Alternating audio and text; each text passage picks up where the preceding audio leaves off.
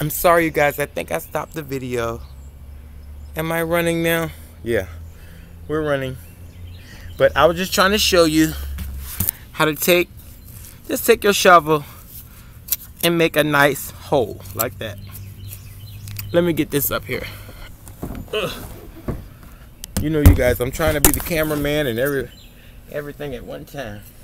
So I'm just gonna take and dig my hole like that.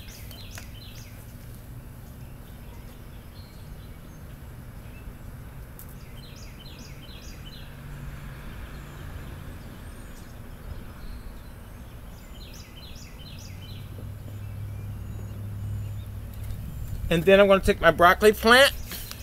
You guys, if you started your broccoli, get your broccoli plant, take it out of your container, and just place it.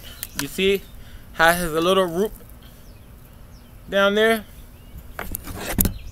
This is what you want it to look like, your broccoli. Okay? Take it and sit it right down in there like that. Deep. Deep down.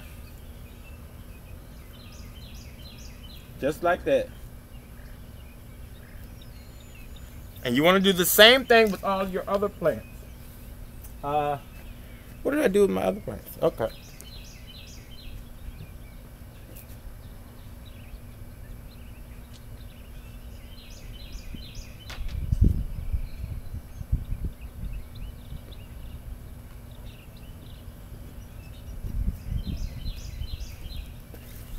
Your cabbage. And take your cabbage, you can do the same thing. I'm going to do my broccoli down this row. And let's do some cabbage on this row, right here. Because this cabbage is going to be kind of large. And you guys, this soil is so soft and moist, it's beautiful. It's a beautiful soil. It's just a beautiful soil, you guys. Right here.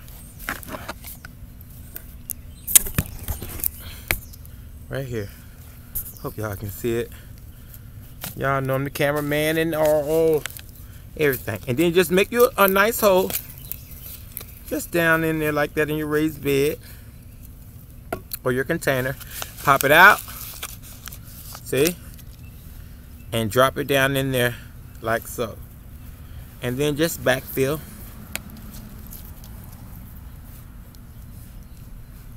Like that.